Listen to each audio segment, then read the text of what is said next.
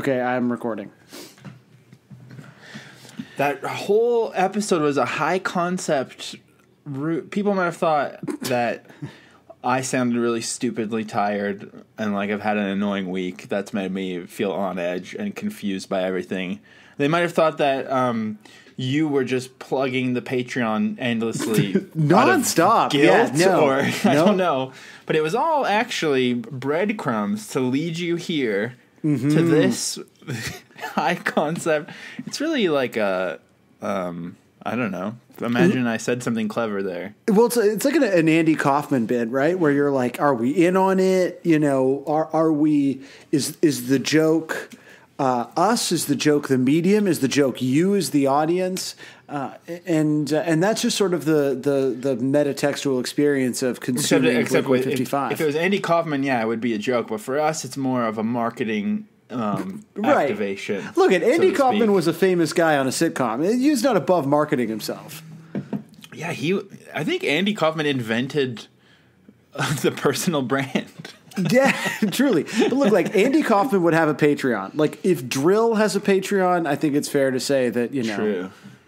No, actually, no one else does have Patreons except for us. And I noticed that our guest was plugging his Patreon at the end of the episode, but that's not right. That was an error.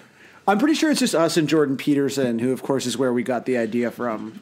Because I was thinking the other day, like, do you think we could get Jordan Peterson, and also should we? Would that be crossing a line, or would it be so good to make him lower himself?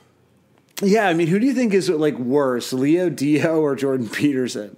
Well, that's a great question because we are going to be revisited by Leo Dio in this episode. So pay us money to hear us listen to just bad people. Yeah. Sam's not upset yet by all the covers of Carousel, and that is going to change very soon.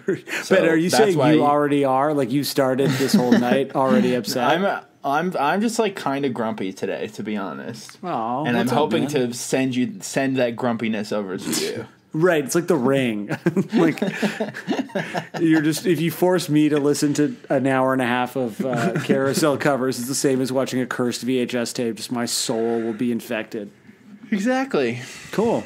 So now we're behind the paywall, and we can talk about how we really feel about Jordan Peterson.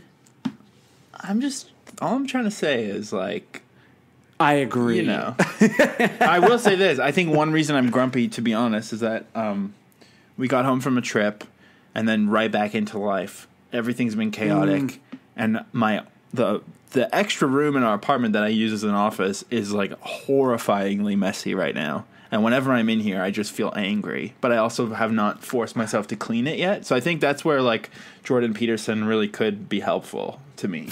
Right, because one of the rules for life is like it's like wash your dick and clean your room type thing.